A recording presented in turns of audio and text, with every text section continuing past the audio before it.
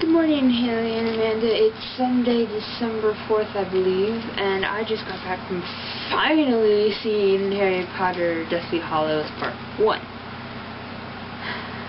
Okay, so you'd think that, like, with all the money they make in those last movies, they'd have enough to, like, you know, buy a camera that, you know, doesn't, like, shake.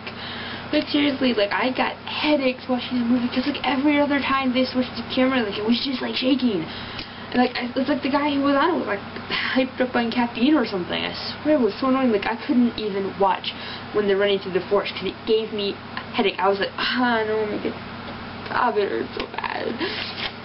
But I did like the artwork during the I did like the artwork during the Deathly Hallows. That was epic. And they did really good with, like, the snow when they went to visit the graves. That was very snowtacular. It looked like real snow. I'm upset because apparently my English class is not just English, it's American literature. And every quarter we have to do independent reading. And I was going to do Let the Right One In by that Swedish dude whose name I really don't know.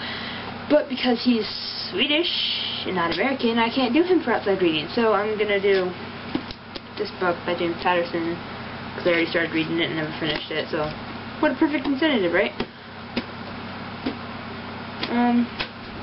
So guys, in like 2 weeks from Friday, last Friday, so like, you know, yeah, I'm gonna be in New York for a field trip for my AP US History class, and I will definitely bring you my camera.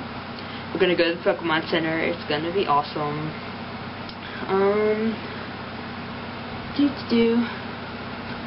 Not much else happened this week. It's been a very boring week, and I'm sorry about not making a video last weekend, but like, I haven't been online in like forever.